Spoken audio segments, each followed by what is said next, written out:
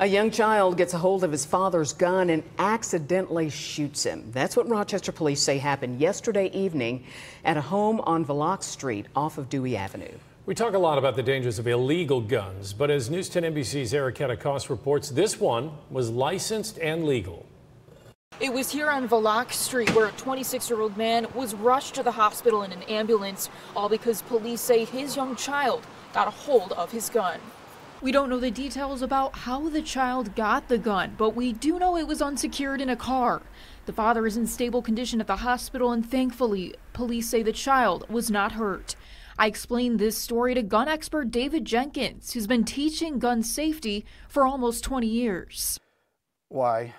I just ask why. It's like, but in my world, I've grown up around firearms. It was instilled in me as a youth that guns can be dangerous in the wrong hands. In New York State, he says gun applicants have to take an 18-hour safety training course. Of course, we teach not only the firearm safety aspects of when you're handling and using a firearm, but we also teach the safe storage. We actually go pretty in depth in it because we want to make sure that, let's say you came to one of our classes. I want to make sure that you never have to make that phone call.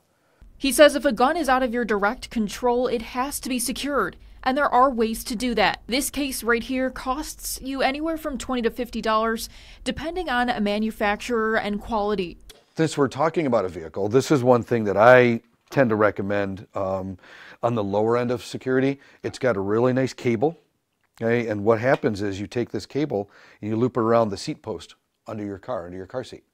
And then what you do is there's two little slots here based on where it's going to be sitting.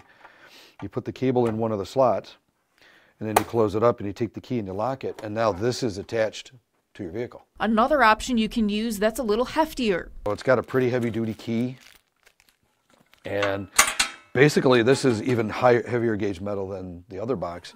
And basically you just put whatever you want in. There's carpet in there, close it up, lock it, and you're done.